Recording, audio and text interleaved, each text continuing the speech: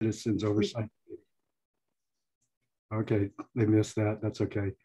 We know it's the August 25th regular meeting of the MWPA Citizens Oversight Committee.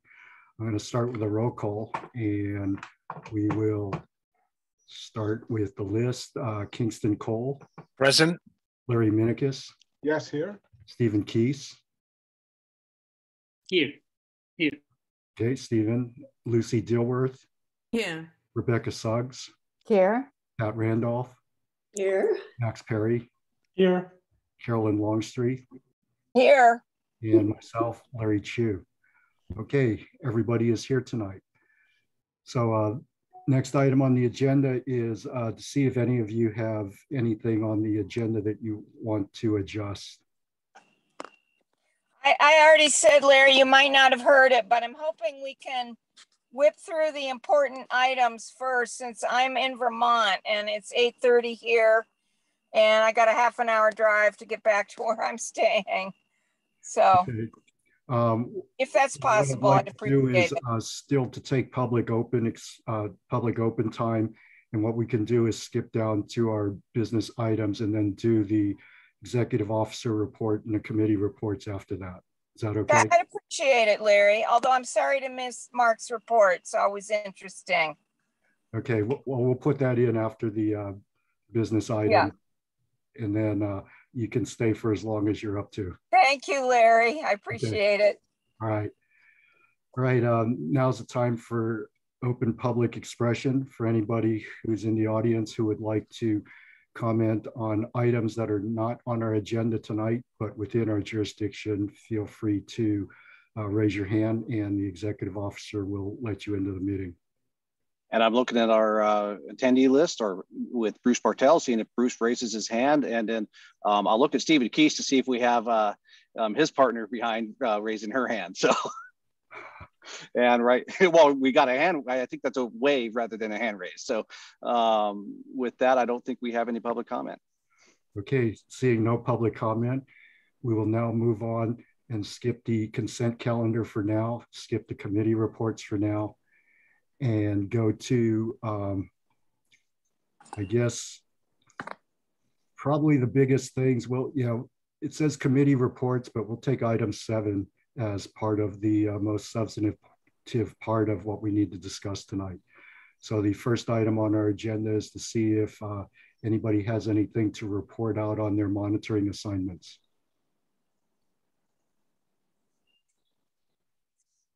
Okay. Seeing none, we will now move on to item 7B. That's the Finance Ad Hoc Subcommittee. And hopefully at this point, all of you have had a chance to at least read a general short memo that I put together for highlighting the things that we need to discuss as we start to build our general framework for doing our review process. So the way I'm going to start it off is that we already have the finance portion in terms of subcommittees already set up. And as you know, that is, you know, Kingston, Lucy, and Rebecca and myself. No. And at this point, you know, we kind of had a couple meetings, but, you know, we're still in the process of waiting for financial information to be made available for us. Mark, I don't know if you have anything that you'd like to report out or update, you know, the committee on in terms of that part of it. We are receiving our reports from our member agencies. Some of the member agencies are reporting a little bit of a delay, which is understandable since this is the first time that we've gone through this, and they're still trying to wrap their mind around how they're going to report it, and then also you know, making their budget centers that they've created for the MWPA inflow of funds to be easier to digest and easier to track and be held accountable for, quite frankly, is to, setting it up better that way. And then Elisa is working on closing the books for the core stuff, which is actually relatively easy considering that this last budget year that we did not spend a lot on core. So most of it is closing the books with the member agencies. Still look to be on track to closing the books at sometime in September. And then the auditor is scheduled to be showing up in September. Mm-hmm. Okay.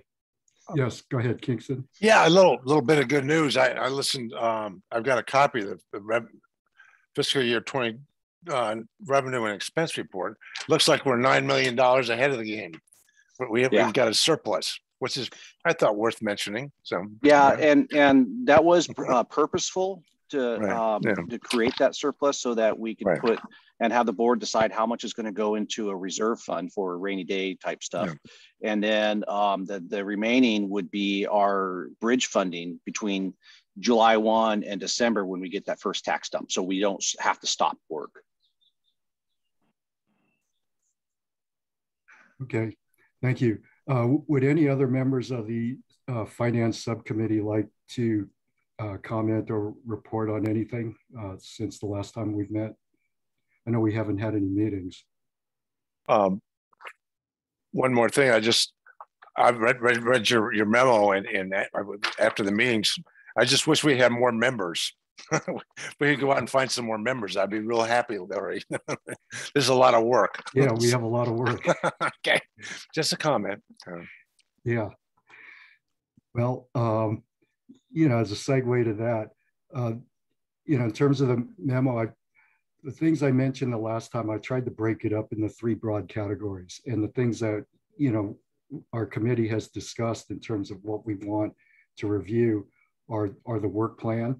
And, you know, that basically is to, you know, get a sense of what projects are being worked on. Are they within compliance and within the enabling legislation in terms of the type of work that they're doing? And, you know, quite possibly, the committee may want to go out and take a look at, you know, those sites, you know, basically take a field trip. So that's going to be one committee. There's going to be a second one to evaluate the transparency in terms of how the MWPA conducts its business. So really what you're asking is, you know, are we following best practices in open government and reporting you know, all the things that, you know, we need to in order to be effective and so that the public has the information, you know, they need and would be asking for.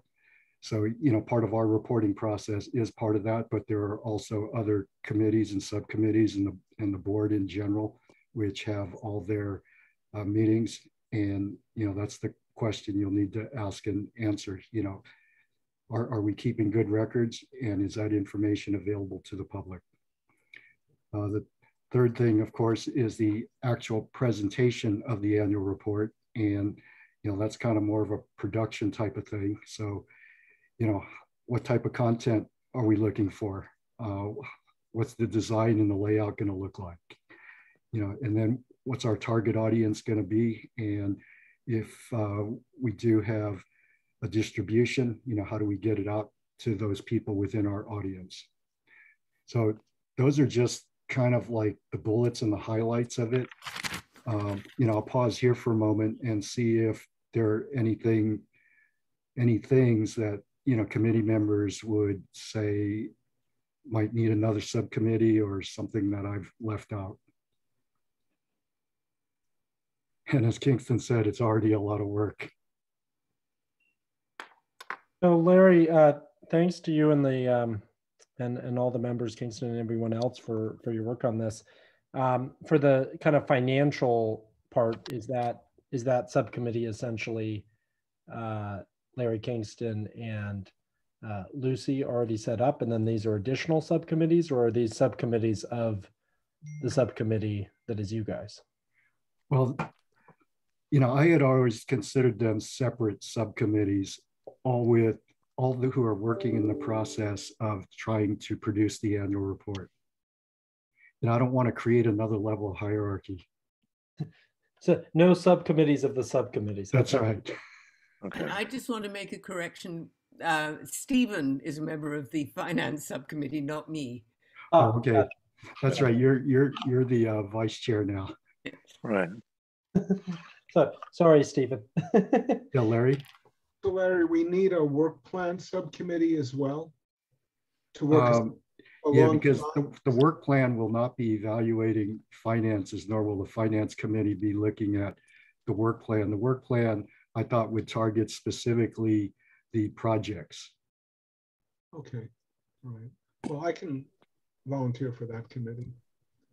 Yeah, I would be, you know, willing to help with that aspect.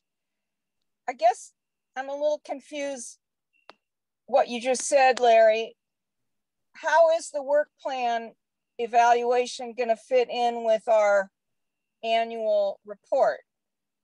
Good question.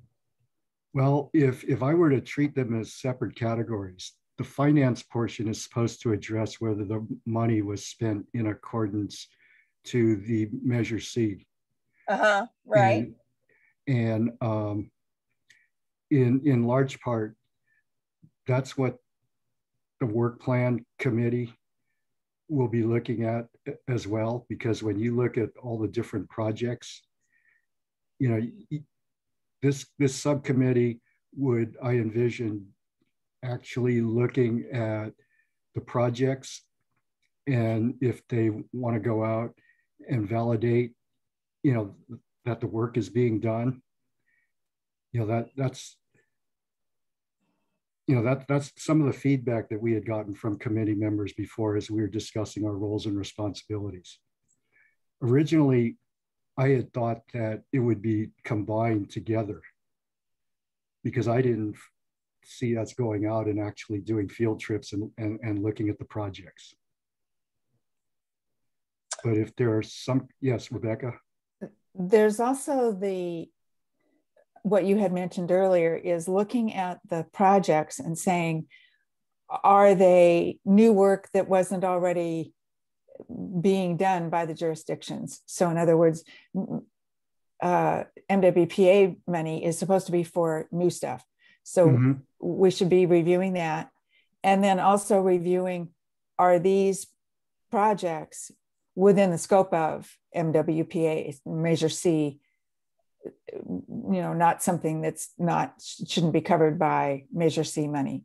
So is the money being spent on a project that should be being spent on? So there's this fine line between the dollars in the finance subcommittee, and then there's the work plan that it's being spent on. Yes. And I could see the two committees actually working pretty close together, but when the finance committee met the first time, you know, we were really struggling with all the different tasks that would have to be done. You know, especially, you know, Rebecca, what you just said about looking at the individual jurisdictions and, you know, who was going to gather and you know, say, get the attestations.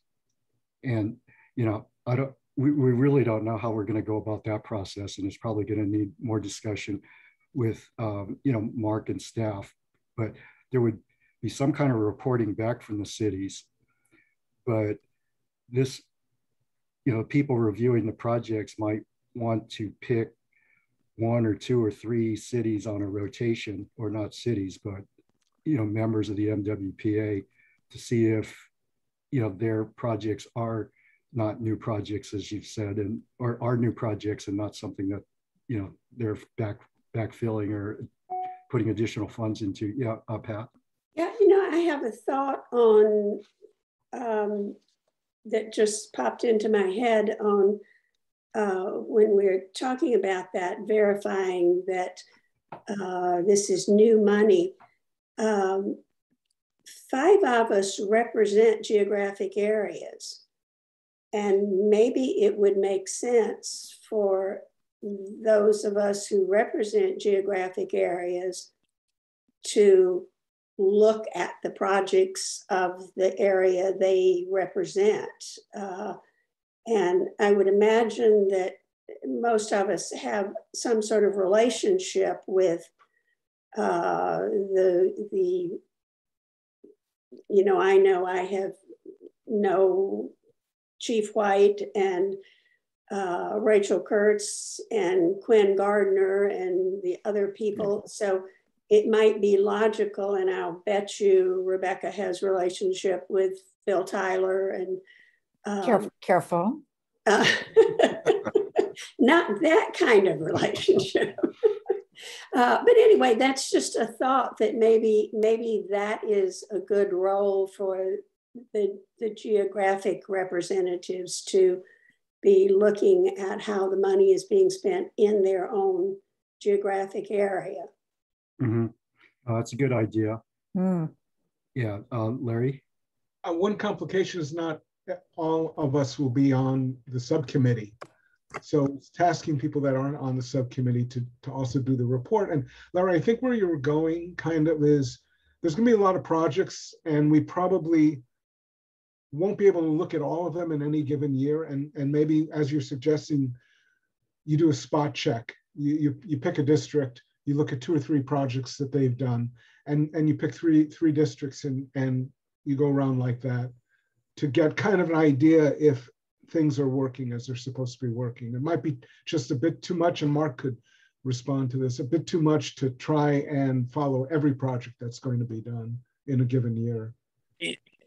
Mark, we're going to get to core projects, the big ones, in 2 to 3 years. I mean, that seems to me when this particular function will be most vital. I mean, it's fine to go out and check in various townships and villages or whatever, and even San Rafael, but the core projects, the big ones, are coming up. We're starting this fiscal year spending money on core projects. Okay, all right. That's what certainly a focus. It wouldn't be by city or town or by region or area. So, okay. Yeah, the money we're talking about right now is the local control money. Right. What goes out to the city. Yeah, the 20%. Yeah. Yeah. Stephen, I thought you might want to look like you wanted to say something. Stephen. Zen, turn it on. I'm muted. This happens all the time. If you did, you're still on mute. There he is. I'm just saying I was supporting Pat and other comments of the people were making, because I think that we're getting ourselves organized well. Okay, so when we talk about the work plan thing, I think one of the things that the subcommittee also needs to do is work with Mark or whatever member. Oh, he's only got one other member of his staff right now, who if to put together that attestation process. Mark may have already done it. I don't know, Mark. How far have you gotten with that, or have you had discussion? Just verbals, nothing in writing. Yeah. So, as part of our review process, we'll need to at least come up with a simple set of requirements for that, in terms of even as simple as, okay, well, who has to sign off on it? Is it just going to be the city manager, executive officer, or do we want the elected chair also? Or both? Yeah, Rebecca. And do we know whether the auditors are doing any of that kind of work? Yeah, I would have to believe that's not in the purview of their audit. But they'd just be looking at the finances. No. The dollar finances and internal controls. I wouldn't bet again. They might be doing a spot check if they're a good auditor. So they do at TAM. So, okay. What are you asking them to do, Mark? I got to look. I'll be honest with you. I haven't looked at that contract in quite some time, and so this will be a conversation I'll have with the auditors when they come in September. Okay. Right. That sounds good. So, I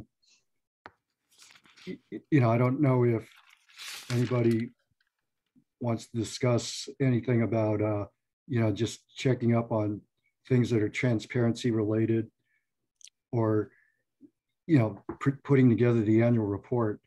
But I don't know, I can just take it at this point a show of hands and just see what people are interested in volunteering for, and then we'll see if we have you know, if we have at least 2 people like in each committee, I guess we can call it a subcommittee. Otherwise, it'll just be an individual effort. So who wants to work on the work plan? Otherwise, we'll have Mark draw straws again. Okay, well, that's pretty good. We got Larry. So if me as well. Larry already volunteered for that, I think. But did we not think about doing it by the geographic rep doing it? Well, I'm a geographic rep, and I could probably get you in touch with people. I don't know how much time I'll be able to spend on 2 committees.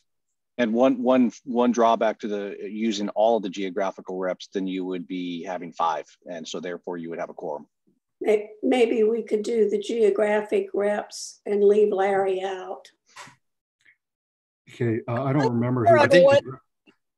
I honestly think that the finance subcommittee has expertise in the finance area to be reviewing all of it, you know, and the geographic, I think it doesn't sound efficient to me to have each one of us kind of, you know, reinventing the wheel and what we're supposed to be doing. Maybe what the finance committee can do is to let the work plan subcommittee know what it is that they need, because what we don't have is the bandwidth to be able to talk to the members on their projects and also be looking at the finances. You know, that's what we realized in our first meeting, was that it was going to be too much work. Yeah. One suggestion, maybe one member from the finance subcommittee should also be on the work plan committee. So we have that liaison between the 2. Yeah, that might be a good thing. I mean, I'm still a little unclear on what the work plan committee's charge is. We talked about making sure that it's new money or new projects, but I'd have to go back to our bylaws. I thought there was going to be a little more substantive, or, you know, norm, whatever the word is. We're going to be evaluating whether the projects are well thought out and whether they're being carried out well, and, you know, not so much strictly limited to the financial aspect. But I don't know, maybe I'm wrong about that. Well, Larry, that was one of the things that you had mentioned early on, was, you know, you wanted to take a look at whether the projects in and of themselves were meeting the objectives of, you know, the broad mandate of, you know, the MWPA and Measure C. Mm-hmm. You know, and yes, that would fall within the work of the work plan committee as well. Okay. Yeah. Now, in terms of overlap, I guess of the 4 hands that I saw, I don't know, Rebecca, you raised your hand, and you're on the finance committee. So, you know, are you okay serving on 2 committees? I think so. Well, the reason I raised my hand is because I am a geographic rep, and I was thinking we were going to do that. But I think I'm also okay being on the finance and work plan. Okay, who are the geographic reps? I don't have that in front of me. I represent Southern Marin, and I'd be happy to serve on it. Okay, so we got Carolyn, Rebecca, Pat, and Max. Is that correct? Because I would be the 5th. Yeah. Okay, so the 4 of you then would be on the work plan subcommittee. All right. I don't know. We took a formal vote on this the last time with the finance committee. So I'll entertain a motion to appoint Carolyn, Max, Pat, and Rebecca to the work plan subcommittee. So moved. Second. And a second. Okay, just question. I mean, Larry Minicus volunteered to be on it. Okay. I've got plenty of committees. Okay. I was doing that because I heard Larry say we need someone to step up, so I was stepping up. Okay. It's okay. It's perfectly okay. Okay. Okay, at this point, I have a motion and a second. I want to check to see if there are any members of the audience who would like to comment on this one proposed action. And we do have a raised hand with Bruce. Bruce, just okay, Bruce, go ahead. Hi there. Hi, welcome. Thank you. I'm addressing particularly the part of the attestation, which I think is an important part of the process. But as we saw when we were first setting things up, people have a lot of misinterpretations of what their local funds are allowed to do. And I think an innocent mistake in attestations could easily be made. And I think it's important to follow up on those, particularly on the really active districts like San Rafael and Novato. So I hope that that's going to be included actively in following up on, and not just taking attestations at face value. Thank you. Okay, thank you. And, you know, again, as I mentioned earlier, you know, this committee will be working with, you know, Mark or his designee to come up with the attestation letter. You know, so, yeah, thank you for your comments, Bruce, and we'll definitely take that into consideration. And Larry, if I could just, I want to clarify, I know the minutes will get this, but I want to make sure my notes are right. Carolyn, Rebecca, Max, and Carolyn, or excuse me, not Carolyn. That's why I'm asking. Pat. Pat. Pat, yeah. Pat. Carolyn, you're so good, I put you down twice. Right. Okay, was Bruce the only member of the public? Yes, sir. Okay, so we have a motion by Stephen, second by Larry. All in favor, say aye. Aye. Aye. Okay, any opposed? All right. Thank you for your service on the work plan subcommittee. And, Alfie voted no, but we're not going to count it. oh, okay. Yeah. You know, we used to have a cat in the Larkspur City Council chambers who used to walk around in the front of the dais, and he was kind of like the sixth member of the council. Yeah. Okay. To be clear, Alfie was voting for me not to be on that committee. But he got overruled. Okay. So now we have, you know, people who are going to review the transparency of the MWPA. Anyone want to volunteer for that? Yeah. Okay, we have Kingston, Lucy, and Stephen. Anyone else at this time? I guess I can. Okay, that makes 4.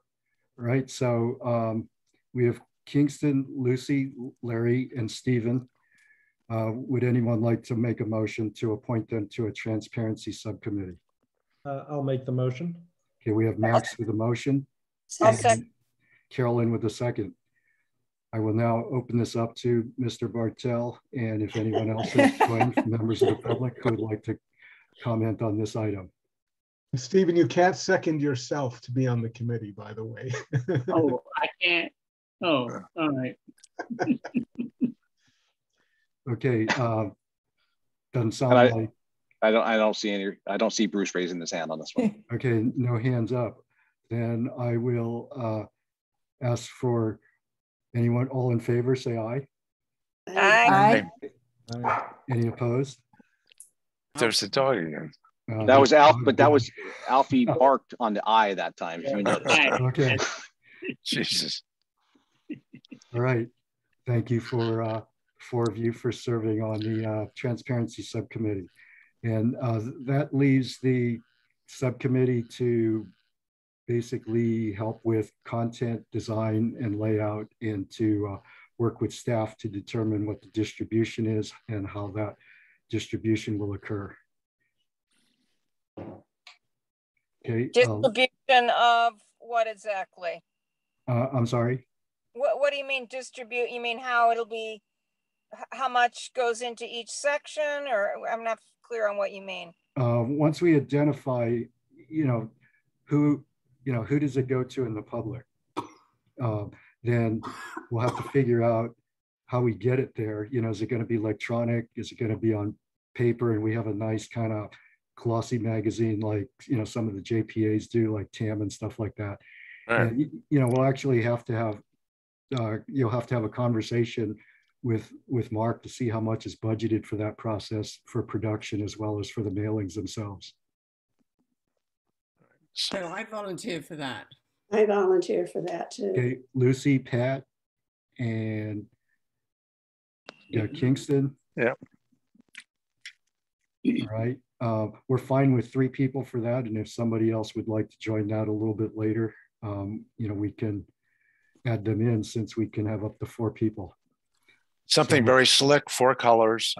We got it going here. and doesn't presentation also mean coming up with the executive summary and doing that before the board and doing a PowerPoint and well, working with staff, yeah. a big production campaign. Yeah. And there are plenty of examples out there, and I think several committee members have suggested things and sent stuff out. So, you don't have to reinvent the wheel. You can also be as, let's just say, as simple as what I've seen some jurisdictions do, which is nothing more than a 1 or 2 page summary that looks like it was typed up in a memo form. So, not going to happen. Not going to happen. Okay. This is Moran. Yeah, right. Well, I personally think somewhere in between, right. Because if it's too slick, I always distrust it. Yeah. And if it's too simple, it looks like they didn't put in the work. So there's a sweet spot. Yeah. I do think we may get people who really do want to see it around the state, the same jurisdictions that are asking, what's the MWPA doing? And how are you doing it? And are you successful? And I think those people are going to be interested too. Yeah. And Mark, if things are clearly on the path of being successful, at least in this first year, if you could use it as promotional materials for grant writing and stuff like that too. Yeah, absolutely. Okay, so we have Kingston, Lucy, and Pat. Can I have a motion to appoint them to an annual report subcommittee? I'll move. Okay, Max. Anyone second? And Larry second. Right, I'm going to open it up to any members of the public who are still online and see if they have any comments they'd like to make about this item. Looking for 1 virtual hand and 1 hand behind Stephen's head. So I don't see either. So. Okay, so we'll close off public comment, take it back to the committee for a vote on this. All in favor, say aye. Aye. Aye. Any opposed? Do we have an extension back there, Max? He's gone to sleep. So he's gone to sleep. Okay.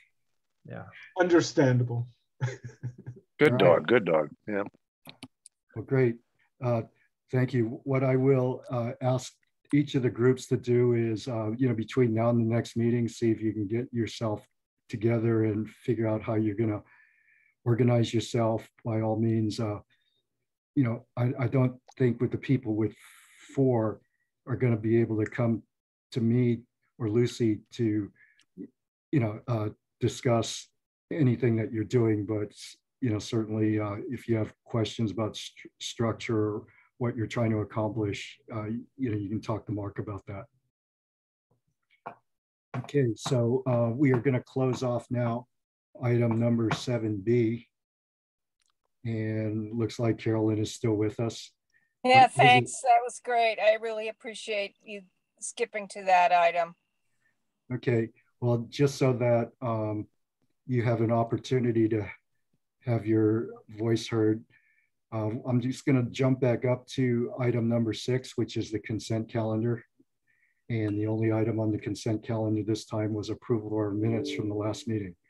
Would anyone... Larry, if I could interject one thing real quick. Yes. A mistake in the minutes was identified. Thank you, Lucy. And that was under the part that is actually the information item agenda that we have tonight. And operations committee was missed out of the listing of the 3 committees that you guys will be discussing today. I thought I had captured that. So we will add operations committee to that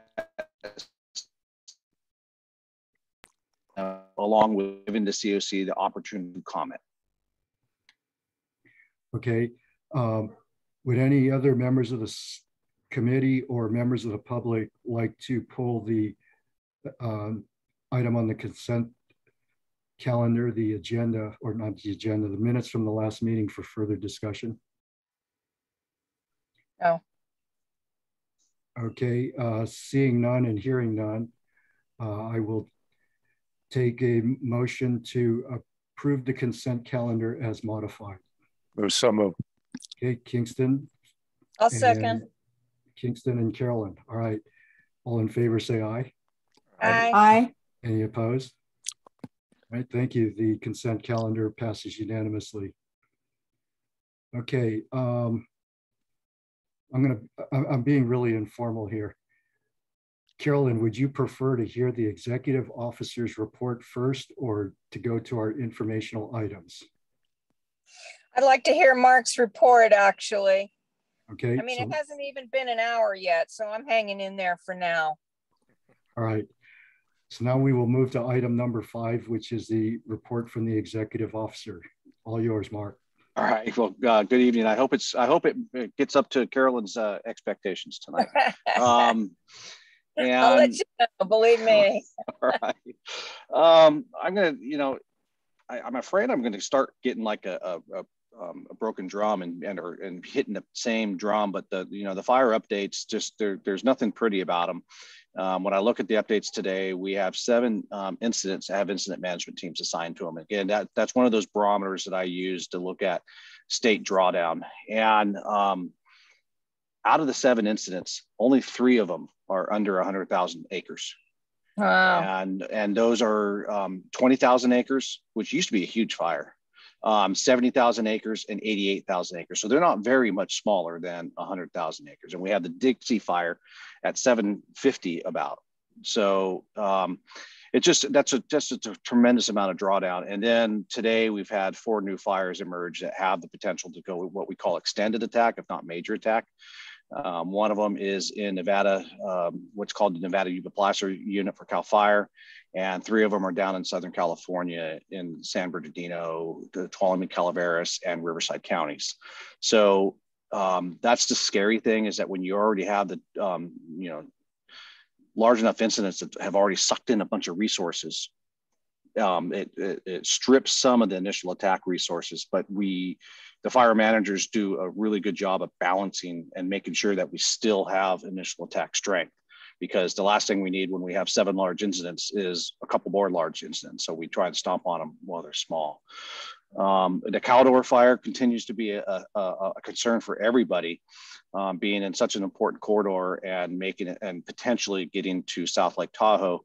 And I mean, we looked at the Dixie thinking it started near Paradise, and the idea of it reaching Chester and Lake Almanor was like, wow, I doubt that's going to happen. Well, it did, and went beyond it. So there's no telling if the Caldor is going to do that. Fortunately, weather has been helping them on that. And then just really briefly, and I think some of the messaging that we're going to start working on with the MWPA is that I'm concerned that we are creating an environment of fear in our communities, and people don't make good decisions from a position of fear. And I would really like to start creating an environment of concern rather than an environment of fear. And then along those same lines, lucky versus unlucky. I very frequently hear when there's a fire that was 3 acres and the initial attack resources did a great job of containing that fire at 3 acres, I hear, wow, we were really lucky. And I think that if people have that mindset that they were lucky, then and Ann's the one that pointed this out to me, it really gives them a sense of helplessness, that they had to rely on luck for that to occur. Well, let's look at our suppression resources. 97% of the time, we hold our fires 10 acres or less in Marin County. 99.5% of the time, we hold our fires to the point where there's no structure damage. So when you have that high of a success rate, it's no longer luck. Part of it is the effective response that we have, but other parts of it is the work that we've been doing. I'll use the fire near Larry's house, Larry and Kingston's house.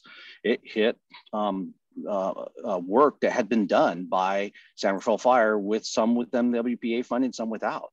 And that significantly helped the suppression of that fire and kept it small. Let's go to last year in Larkspur, and a fire that occurred that hit excellent defensible space. And that helped. And so that was a resident taking action. So we can help create that environment.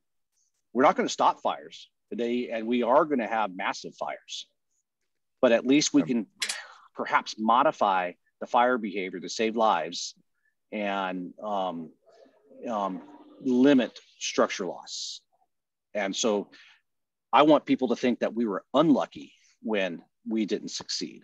And it gives, and now we can't control Mother Nature. I get that. And when Mother Nature decides the fire is going to burn, the fire is going to burn, but perhaps we can at least protect our residents and our homes.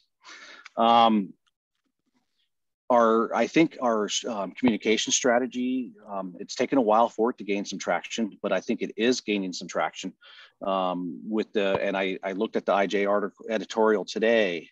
I don't know if all of you have gotten a chance to see that editorial, but I actually thought that they never called me about that editorial. So, and I really appreciated the messaging, and I agree with the messaging that was in that editorial. And it really focused towards the resident and the responsibilities that the residents have. And then kind of turned the lens on the MWPA, which I'm completely good with.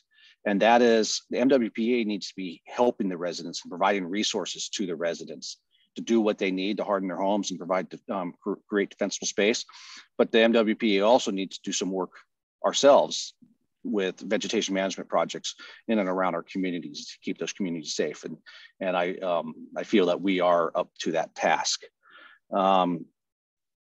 Those of you that watched the board meeting earlier this month, you saw that we haven't got the membership yet. But Bruce and I have been strategizing on the membership for a strategic ad hoc subcommittee and a governance ad hoc subcommittee. I'll start with the governance one. That's the easier one to describe. The JPA language and the tax ordinance language is really silent when it comes to how we select the president of the board, the vice president of the board, and how we develop them into or go through that process, the voting process. So the governance committee is going to look at how we vote, how we have a succession plan like you guys have, that the vice chair is going to move into the chair. None of that language is in our JPA or our bylaws. So that's one of the things they're going to look at. And also look at, with a newly emerging organization that we were and having no staff at all, the board needed to be much more hands-on than the typical board of a joint powers agreement. And so Bruce has put together a great plan of how to transition from that governance model of developing the organization to the governance model of a built-out organization. And their roles are going to be a little bit different. So that's what the governance subcommittee is going to be looking at. Strategic ad hoc subcommittee is going to be looking at, all right, how are we going to, what is our strategy to get our work done? What's our strengths? Basically, we're going to go through a SWOT analysis: strengths, weaknesses, opportunities, and threats, and work with staff to put together the solutions to that SWOT. Use the strengths and opportunities to balance out the weaknesses and threats. And staff and I, and it sounds funny, Ann and I, but also we have some amazing contractors on that I feel are our staff members, and that's Gene Bonander, Bill Keene, Megan Acevedo as our counsel, and Charlotte Jourdain, and then Elisa Schiffman. And we had a offsite strategic planning session on Monday. We spent 3 hours and had just a well-framed set of questions. It was really a SWOT analysis, and all that information that we did for that is going to be passed along to that strategic ad hoc subcommittee of the board to help guide where we're moving forward. On the operations side, we're continuing to work through all of our environmental compliance, and we are getting projects going. We have the, as we know, the herbivory or goat grazing going on in San Rafael. We've had some work along some of the fire roads in San Rafael. Central Marin Fire is working on escape route clearing and improvements. And some of our local agencies are getting well engaged with their projects, either going through the compliance process or getting the projects up and running. I'm excited about where our grant program is moving. I've had Charlotte Jourdain working on that, and she is working hard to streamline the process, both for staff, because that'll decrease costs on the staff time, but also make it that much easier for residents, and going through a process that after they get their evaluation, it'll lead them right into what types of grants that they're available for them. And they'll answer a few key questions at the entry of it. And it'll say, okay, based on where you live and based on this information, these are the grant programs that you're available for. And then it'll go through a process that has checks and balances with our staff or our member agency staff, but it really will be automated and decrease the amount of staff time to get those grants approved and funded. And in Zone Haven, we just distributed the training video for our public safety officers today. And I asked them to get that pushed out through all the training officers so that the field personnel have all seen that training video within a week and a half. And then we are putting the final touches on the public facing Know Your Zone campaign. And the 3 goals of those videos for the public and the Know Your Zone campaign is, number one is let the public know that we have a plan. And I think that's been a lot of part of the fear factor, is that without us being the public safety officials displaying to our public that we have a plan, in absence of that information, there were a lot of residents that felt that we did not have a plan. And when you look throughout the catastrophes that have happened through the state, it's not unfair for the residents to think, if we hadn't broadcasted what our plan was, for them to think that there wasn't a plan. So part of it is going to be broadcasting that we have a well-oiled plan. The second component is Alert Marin. We are still pounding that Alert Marin drum. That is the number one way for us to get that message out. And then the last piece is going to be to know what zone you live in. And the reason why we want, and maybe you've heard me say this before, but the reason why we want people to know what zone they're in is that it helps with that situational awareness. And you see a nixle that says a fire is happening on White's Hill, and you live in Fairfax. And you can look, I see your eyes go big there, Stephen. You can look and see that, all right, wow, they just put Baywood Canyon in an evacuation order.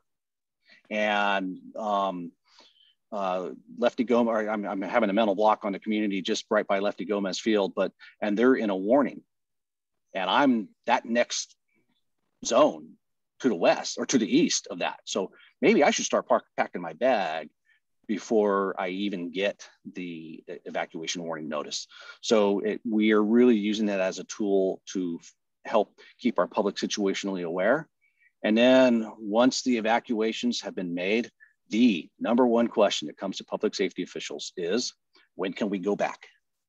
And being one of those evacuees, and you are constantly looking at the website that has the information, and being able to see that information really helps keep the public informed of when they can come back in. And so with that, I'll go back to you guys with any questions. We got Lucy, Carolyn, and Kingston. Go ahead, Lucy. I have a couple of questions.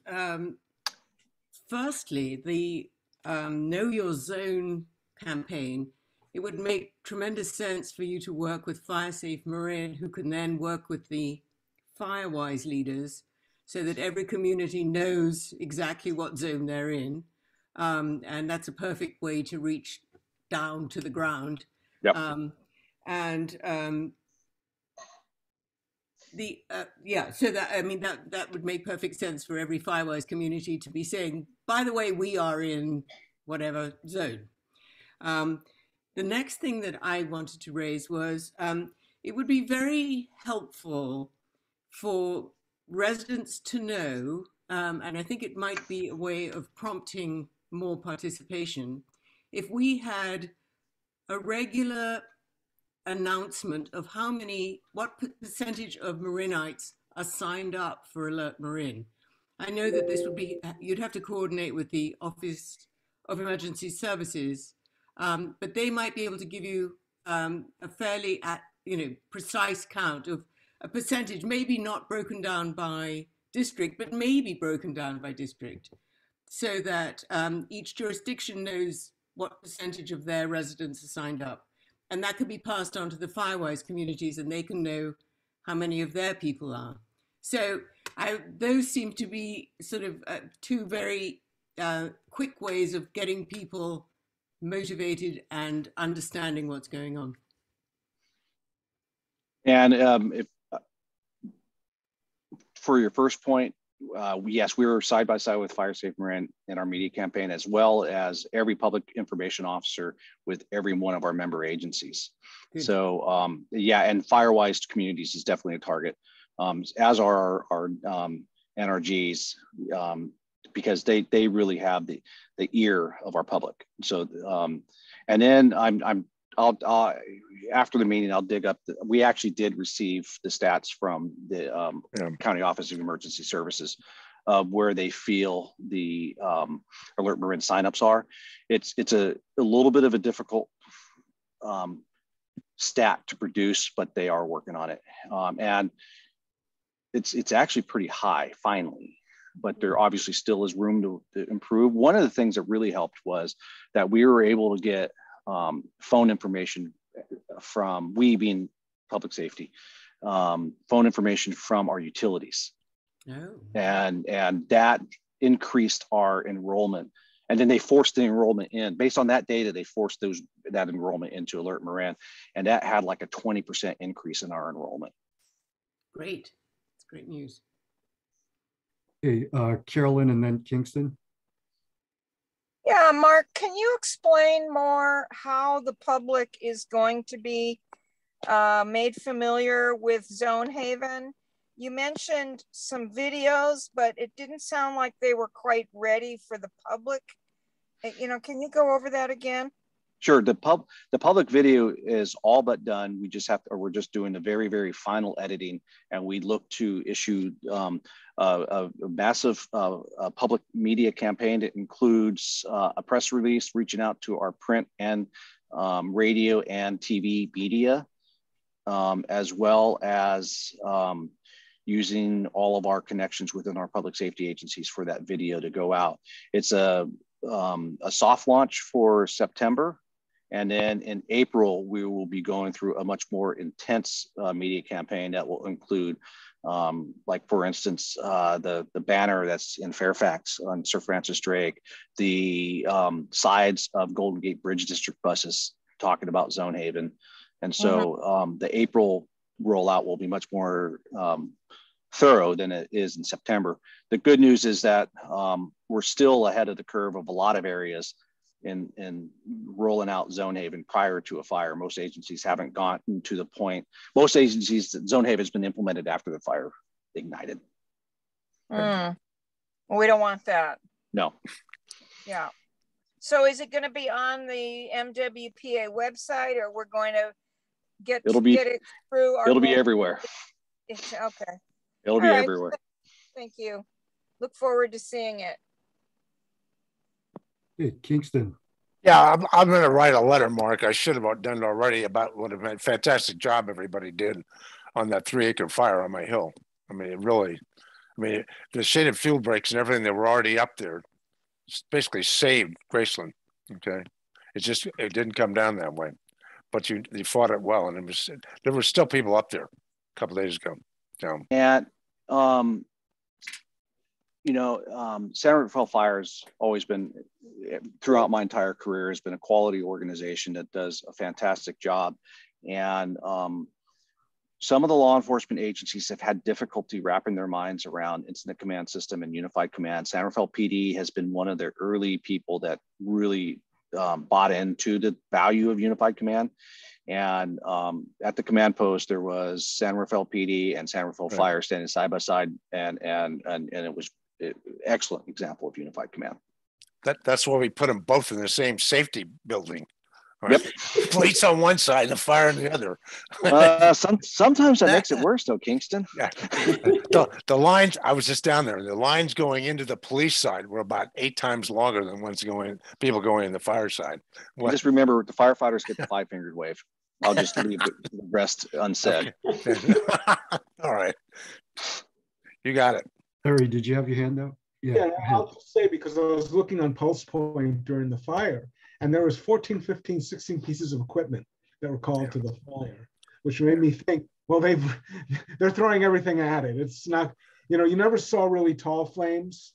You saw a little bit of flaming, but they never really rose where it was frightening. Anytime you have a fire near your home, it's always frightening, but there was a certain comfort level seeing all that equipment coming really, really quick. Yeah. There were embers that came over the top of the hill, though. I talked with neighbors on the other side because the wind shifted them up. It was frightening, and there were flames.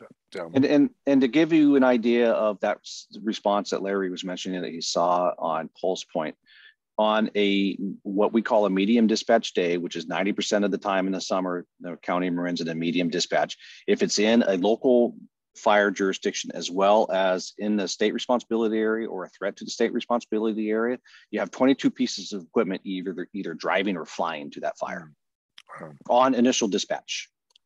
Yeah, they all went by my house. Jesus. With their siren all completely wound up, right? No. How did it start? Do they know how it started? Yeah. Still under investigation. Yeah, likely homeless because there's no other ignition source down there. Well, they just said it wasn't a natural source. Yeah, that wasn't, and lightning, they're leaving. Lightning and power lines have been ruled out. That's right. You got it. Yeah. Okay, we have Pat and then Lucy. Just a quick comment on I'm kind of on the other side of San Rafael Hill, the peaceful side, because I slept through the whole thing. But I was interested in some of the confusion of what people's expectations are on next door the next day, that there's still some definitely education to be done. Someone was commenting that there was no one to lead us down the hill. And I thought that was interesting, and I'm not quite sure what my expectations are, but I think paying close attention to social media can be very useful to let you know when the public is not perceiving things quite as they should be. Yeah, and Nextdoor is one of those ones. I don't know if we can ever win that battle. And I'll be as quick as I can about Nextdoor.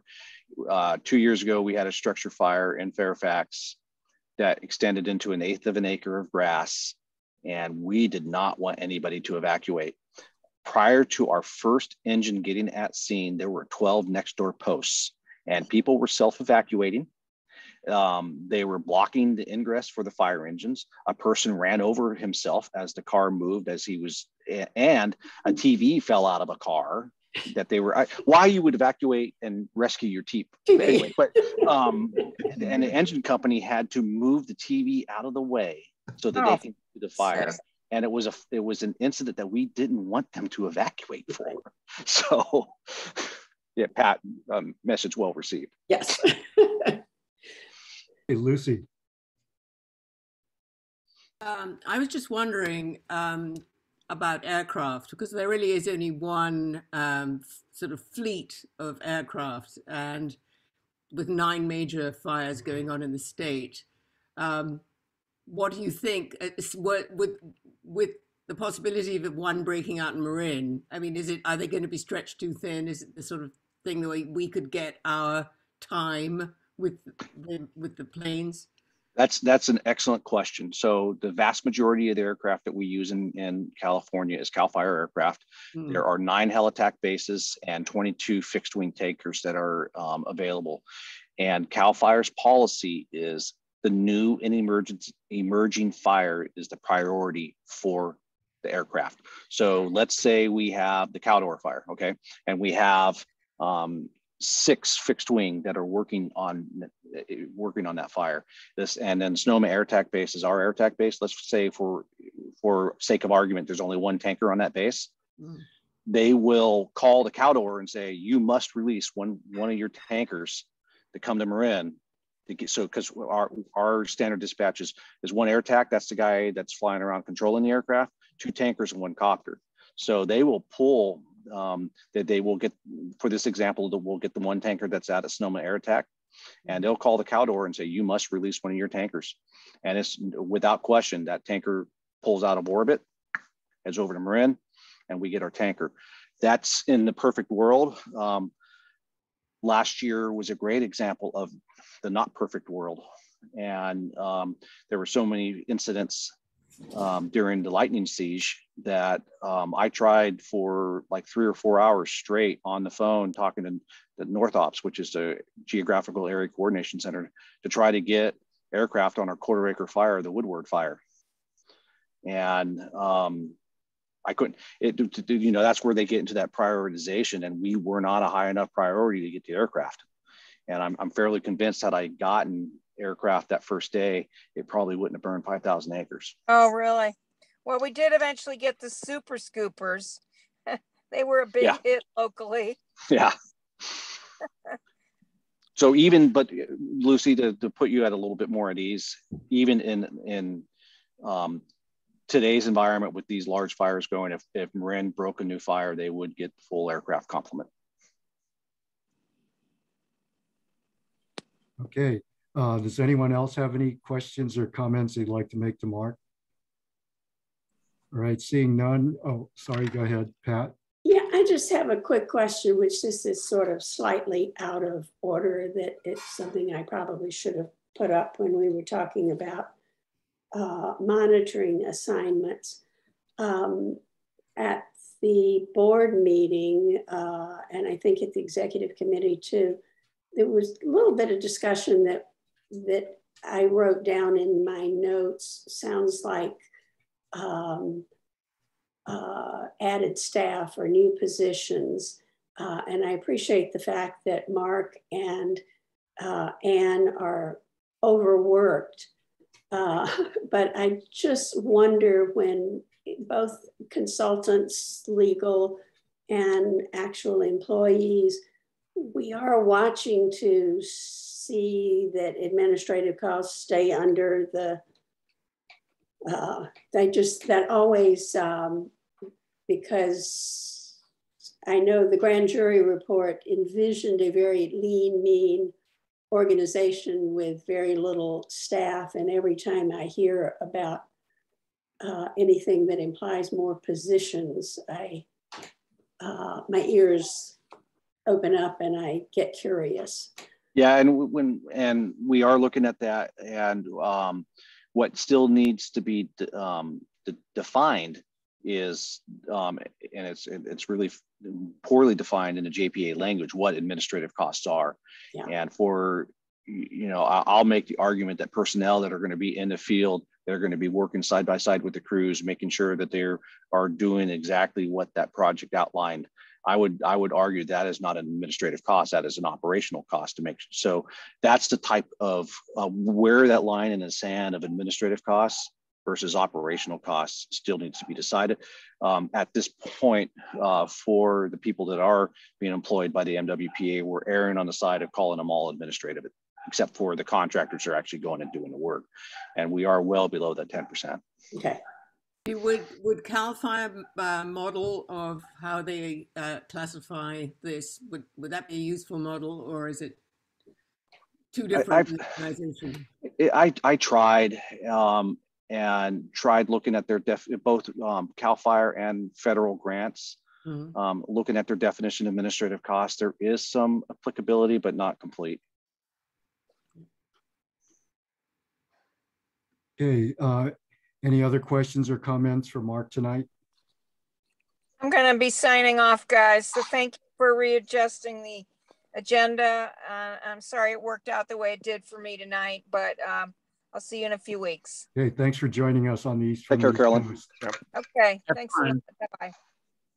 Right, if the committee doesn't have anything else, I want to see if there's any members of the public who are still on who would like to ask our executive officer any questions about his report. And I'm looking for raised hands and don't see any. Okay, so we'll close off that item on our agenda. So now we're moving down to number 8, which are informational items. So that is where we will get any reports associated with the different committees, executive, finance, and operations. And maybe if I could kick it off and hand it off to you, Lucy, since you're the one that asked for this as to be an agenda item. But, you know, Lucy's conversation was identified the executive, finance, and operation committees as potential locations that there could be standing agenda items to allow the COC to provide feedback or comments during those meetings. So, Lucy, with that. Well, I think this fulfills the idea that we had that we would be a proactive organization. We certainly don't think that we know better than everybody else, or that there is already a lot of discussion and open consideration, but we thought that we could contribute, perhaps only occasionally. So the idea would be to have a standing item which would be allow anybody who had a concern or a comment to raise a question. And I think the way it would work practically, Mark, is that whoever had that concern would raise at the beginning of the, we have to think this through, but if it was an item 8 that the COC comment period came in, and there were 3 items before that that were action items, perhaps the person could ask for the COC comment to come in before, so that the comment could be made before action was taken. I'm not 100% sure of how it might work procedurally, but that way, at least the issue would have been raised before a decision was made, if it were a decision item. As I say, the chances of this happening are remote. It's just that, so it would be the location on the agenda that would be an issue. If it were right at the end, it might be too late for the comment to have any merit or to contribute anything. So having it as a standing item, I see it as mostly an answer. A question would go out, you know, item 7, is there anything from the COC? The answer would be no. But if once in a while there was, perhaps that could be moved ahead, just so that it gets in before any decisions are made. But I think it does allow us the important ability to raise a question and have a little bit of back and forth, other than just being members of the public, which, as we know, have a limited ability to ask a question and get a response, you know, have a conversation about it.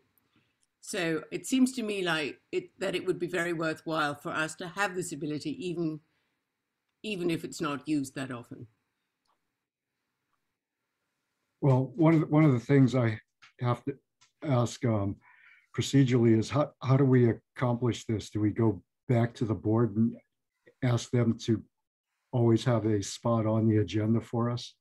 Not the board. I think we would have to, or we would ask Mark to ask the individual committees whether this would be that they would.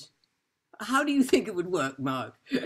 What is your suggestion? Well, I think that we would need to have the process before we even go to the board or the committees for the exec, finance, and operations. I think the process would have to be very well spelled out, because a concern I have is your bylaws state that no no member of the COC can speak for the COC unless authorized by the COC to say that. And so if you're commenting in live time to something that was discussed during that meeting, inquisitory, that's different, but making a comment, you could be violating your bylaws because you were not empowered to speak for the COC.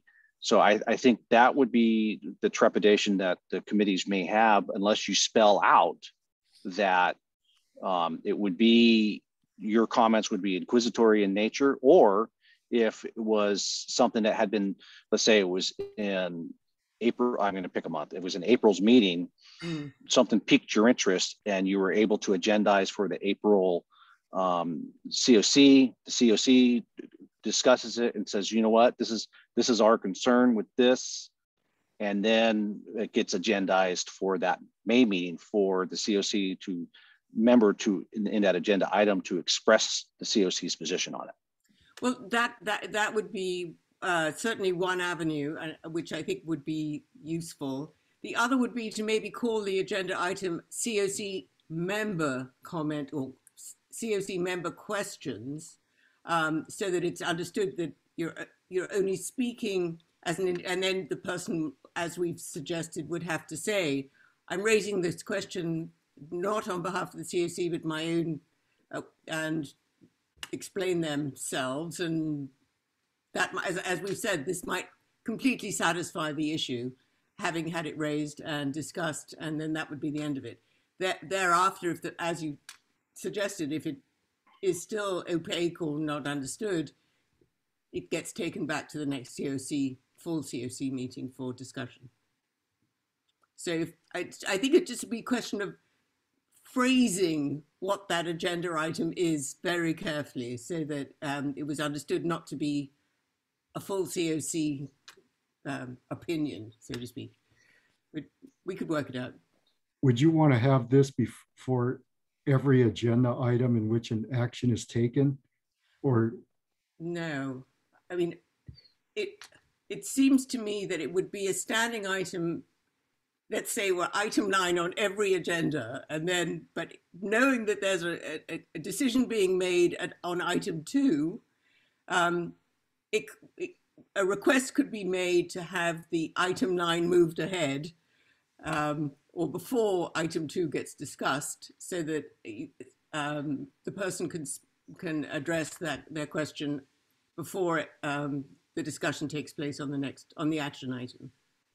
I'm less familiar with procedure than you two are, but do you think that would work? Well, Mark, I'm just thinking out loud here. If nothing were changed, but you gave preferential treatment of some sort, probably bad phrasing, to members of the COC to be able to engage with the committee, but not with the same limits that you would place on a member of the public, in recognition of the standing that the COC has, where they would be allowed to engage in a dialogue much the way that staff would, rather than the typical 3 minutes and sit down type of thing. Yeah, and again, for me, and I think what the board members will be looking at is the ability for that individual member to speak with the voice of the COC as per your bylaws. And I think that could be a slippery slope. Well, probably the only thing that a COC member would be allowed to do is to ask clarifying questions so that they can come back to this committee for discussion. And that is Correct. in our bylaws that way, yeah. That it would be questions, yeah. And that, and I think the inquisitory nature is the direction to go. Mm-hmm. Unless it was already something, as we just talked about earlier, unless it was already something that had been, the inquisitory started, right, in the April meeting, came to the April COC meeting. These are the questions I asked. These are the responses we got.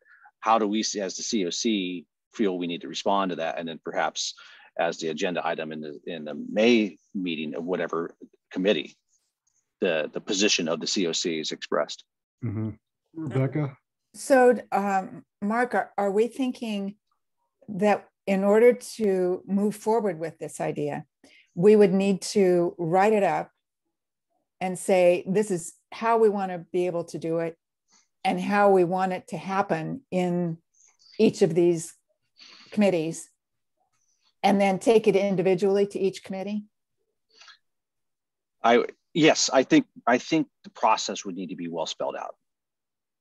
You think it would be best for you to broach the subject with the committee chairs first, and then they could send back a message, we'd like it written out, we'd like, has some kind of, you could be the intermediary to let us know how they might like us to set this up. Well, yeah, I've been putting some thought to that. And I don't know if if we want to have Larry Minnick express his thoughts before Go ahead, Larry. I was going to say, because we're always getting the agenda and what the agenda item is, we know ahead of time whether we're going to want to speak to something. So if there was a process where we could send a message ahead saying, we would like to address this item, that might make it a lot smoother. So that, because these 9 months that we've been doing this, very few of us has spoken in open time, very infrequently. So I don't know how often it would actually come up. I agree with that. And however, and we exceed the posting, we routinely exceed the posting time required. I shoot for 144 hours before the meeting rather than 72 hours. But if I don't see, following the Brown Act, how in that 144-hour period the COC could gather, because a poll via email would be violating the Brown Act. So that is the difficulty I see in that. As far as the question how to present this to the Executive Committee, Finance, and Operations Committee, I think, Lucy, me reaching out and getting a pulse probably is what you're of the feeling, and then working closely with you guys to describe the process.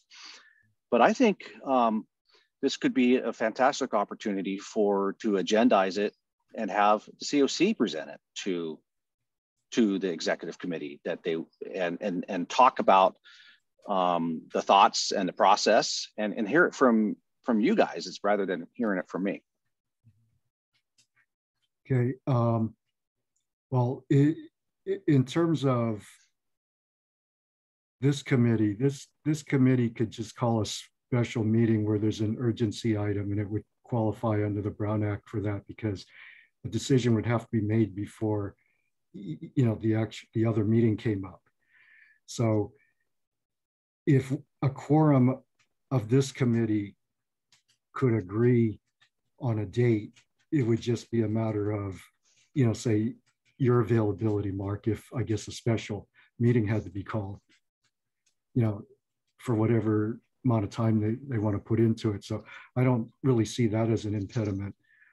I think going forward, if you think this is something that should, members of the COC should present to the board and kind of get their feedback on it, what would you suggest? Lucy, maybe a couple other people get together with you to talk about, the mechanics of this. Yeah, I think that could work, and then have you guys work as decide from the COC standpoint. Yep, we all agree on this proposal, this process, and we agree on this person and this group of people being the spokespersons to present to. I think it would just, instead of me being the middle person, so to speak, I think hearing straight from the COC could be powerful. Mm-hmm. Okay, I guess, Lucy, if you have a kind of a proposed or have some ideas in terms of how you want to present this, or maybe you want to discuss it some more, we could just, I don't think we need a vote or anything, just pick a couple people to work with you. And but are we going to have to take a vote to say that we would like to make this presentation to the board? Is that an action we would need to take today? And are we saying the board? Or yeah, that's true. Is it the board or is it the individual subcommittees? I have a feeling the board will want to weigh in on this. Okay. Rebecca had, and Max, and then Kingston. Rebecca, did you have something? I saw your hand up first. Okay, Max. Yeah, it sounds like we're moving towards a consensus here to designate Lucy and up to 3 others to come back and put this in writing, and perhaps even some sort of PowerPoint or other presentation sort of way of presenting to the board, and then bring that back to our next meeting, which we would then provide any edits if needed, or else just vote on it and then have the presentation the following. Does that seem to be kind of the direction we're heading in? I mean, I think it's a great idea. I think, when we were working on the bylaws, we talked extensively about this and how it might work or not work, and decided to kind of push that off to a later date in terms of the specifics. But I think putting it in writing and having some sort of way of presenting to the board where they'll appreciate it rather than see it as kind of a threat, so to speak, right, I think is the key part. So seeing that and being able to all take a look at it, I think is important. Okay.